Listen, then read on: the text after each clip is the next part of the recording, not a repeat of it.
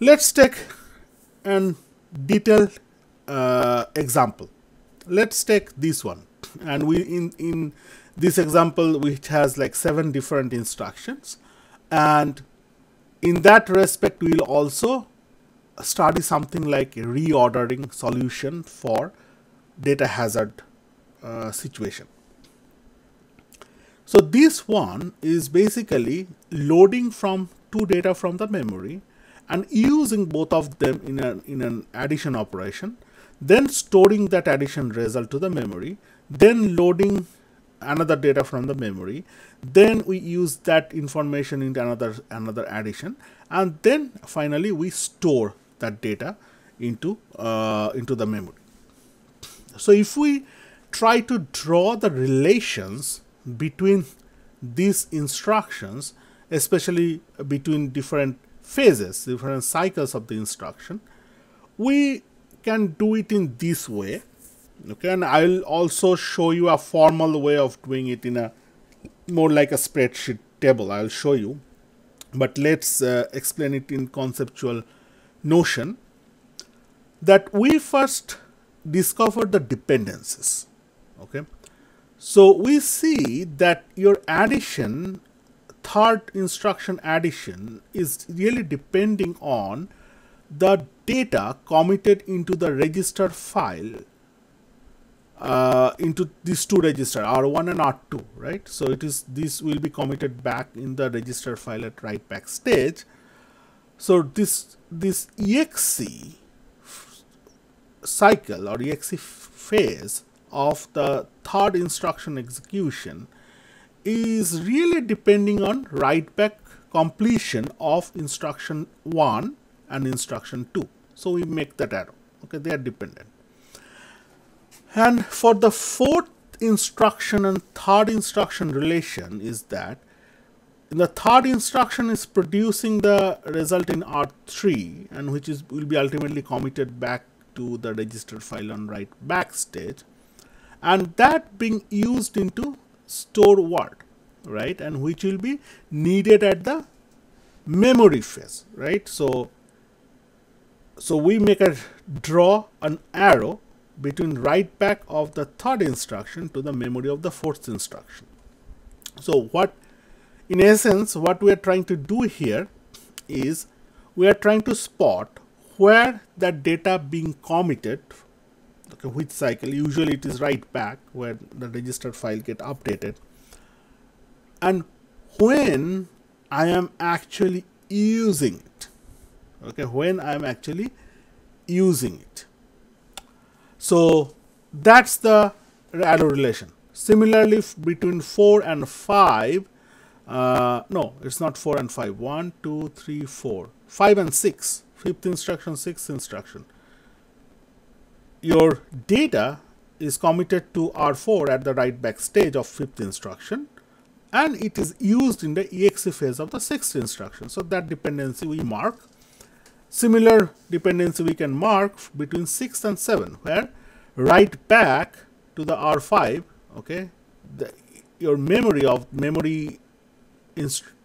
phase of the instruction 7, the data source is depending on write back onto the for the instruction 6. So we make that relation. So then what we'll do, we'll look at where that data is being produced, okay, and if there is a possibility we can forward it or not. So we look at the first relation, okay, this between this committing data R1 and used in the 3 exe. We see clearly the data is produced at the end of the memory stage and being used at the exe beginning of the exe phase. So they are kind of in line in the same time, right? When the memory operation is done for the first instruction, we are just beginning the execution of the third instruction. So we can forward that data. But that's not the case for the second instruction, because when the data is produced, that is, it is end of the memory cycle the data is produced, but it is needed one cycle before for the third instruction. So this is not cannot be resolved with the data forwarding. Similarly, your instruction 3 is generating the data at exe phase, end of the exe phase, which is needed at the beginning of the memory phase for the fourth instruction. So we can do a theta forward, that is future in line timeline. So we can do a forward, but we cannot do a forward for resolving dependency between fifth instruction and sixth instruction, because your data is produced at the end of the memory cycle, but your data is needed at the beginning of the exe cycle of the next instruction. So they are not in a time, their time is not in phase, like they are just out of sync. But we can do a data forward from 6 to 7 because data is produced at end of the exe cycle and consumed at the beginning of the memory cycle of the next instruction. So we can do that. So we can resolve like 3 out of 5 data hazard with the data forward without doing anything, but we still need to do 2 data hazard solving, which is not yet solved by the data forwarding, and we need to have a stall there. Okay, so let's do this idea on spreadsheet or table based, so that it can be more formalized. In a sense, we can do it on the paper pencil. So same problem, I just put it in a table format where one column says it's an instruction IDs, and then your statement, and then looking at this cycles or time period, that is cycle 1, T1, T2, T3, T4, T5 till T11. Okay, and we are placing these cycle names like IF, ID, RF, exe, mem, WP in a pipeline fashion. So, and also I'm just doing some color code just for our better understanding, but you don't need to color code. Just what you need to do, identify the generator and consumer, or producer and consumer, that would be the better term, producer of the data and consumer of the data. So in this case, producer of the data is instruction 1 and consumer is instruction 3, producer is instruction 2, consumer is instruction 3, then producer is instruction 3, consumer is instruction 4, producer is instruction 5, consumer is instruction 4, and also, by the way, producer is instruction 5 and consumer is instruction 6 for that. Not only that, if you think your producer is instruction 1 and that consumer is also instruction 3, right? So in this case, but we are not worried about this, because if you see number 6 instruction decode and register fetch cycle, it is way after your write back is done, so they don't have a data hazard between them. So we are not worrying about the data hazard between instruction 1 and instruction 6. They are kind of well apart from each other. And please take a note on this well apart concept. Like if two signals, so two instructions are well apart, they do not possess this data hazard situation. And we can extend that idea that if we can somehow shift the instruction by stalling, or the new term, by reordering of the instruction, then we can resolve the data hazard with the data forwarding without needing of stall. Okay, we'll come back to that one. Just hold on a minute. Let me just finish up this table.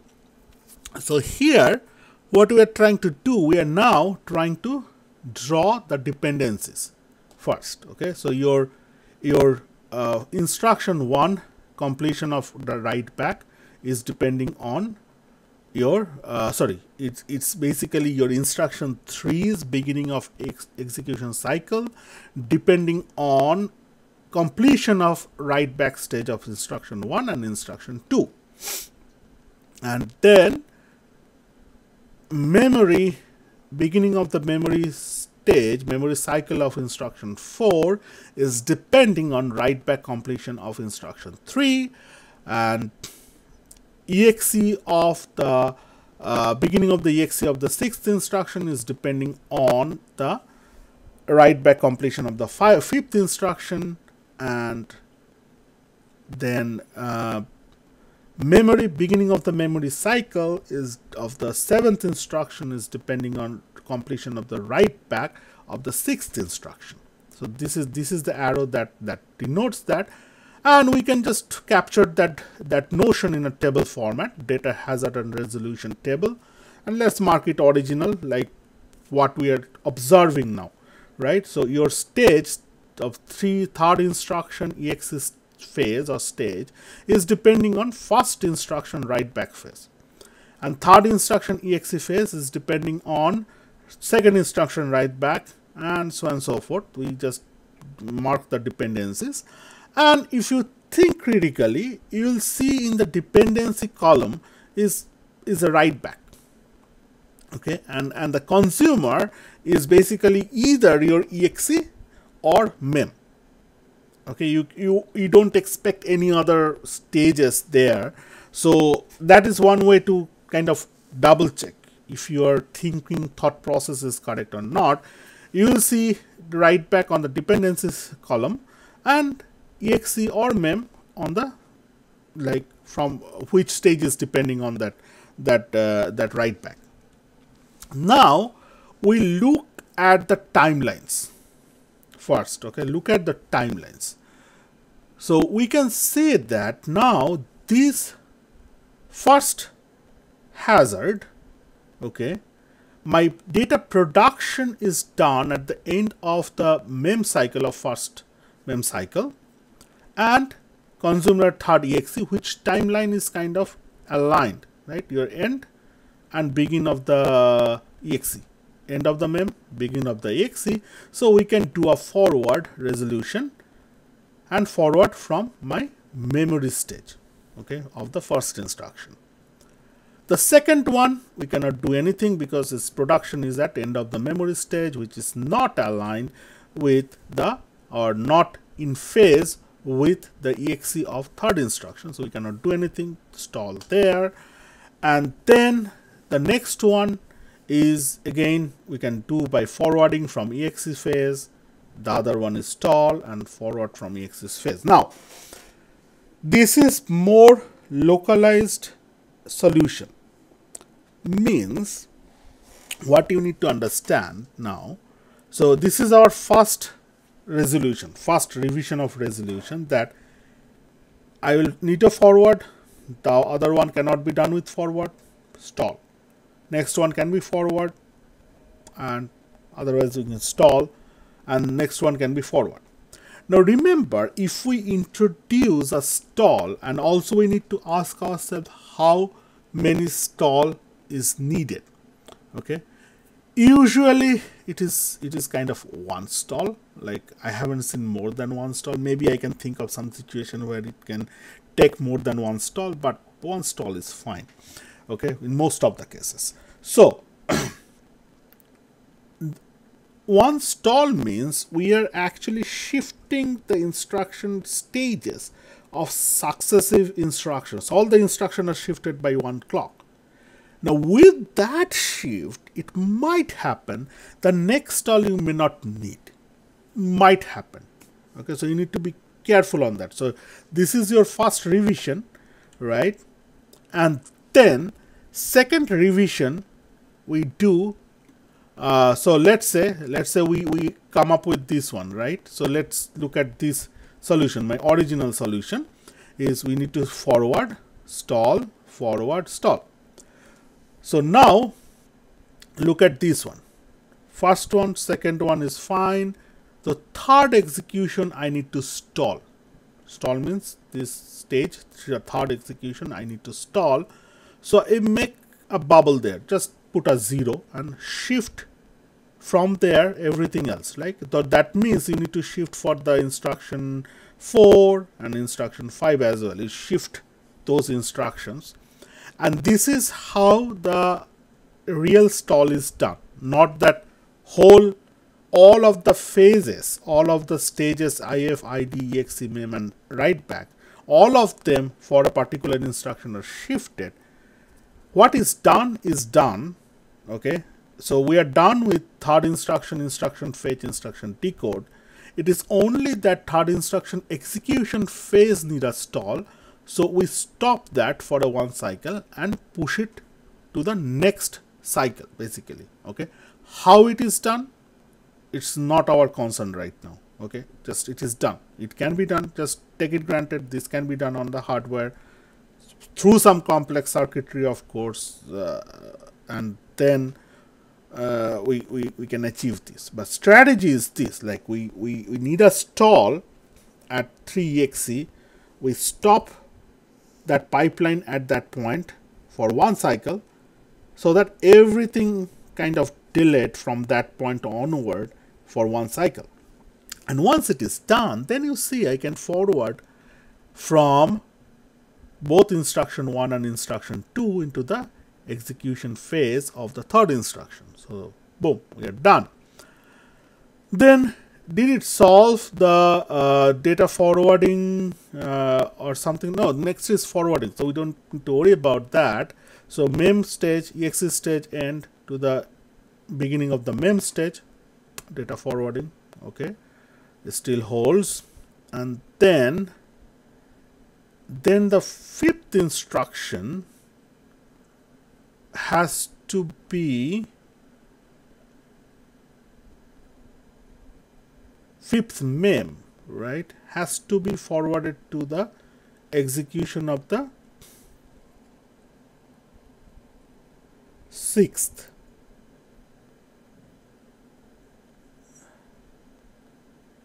Oh, okay. So what happened here, fifth execution, am I skipping one of them? Oh, so we just done with the 6exe. How about fourth mem, right? Fourth mem is data forward. So we are done with that. Now we are looking at 6exe and 5WB, that part, and we stated that we still need a stall.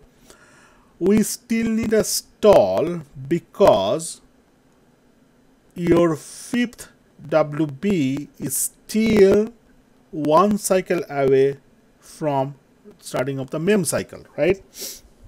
So you still need a stall for solving sixth execution. So sixth instruction execution is stalled. Of course, successive instruction phases are stalled as well. Then we can forward the data production from the load word at the end of the mem cycle to the beginning of the exe cycle of instruction 6. And then the next one, 7 mem to 6WB data forward, that still holds. And we, from the exe phase, end of the exe phase, we send the data to the beginning of the memory phase of the 7th instruction. So apparently for this problem, the first stall did not help onto the second stall in this example. Some example it may. All right, so you watch out for that. The second, if you create first stall, your second data hazard may automatically gone, like by that relation.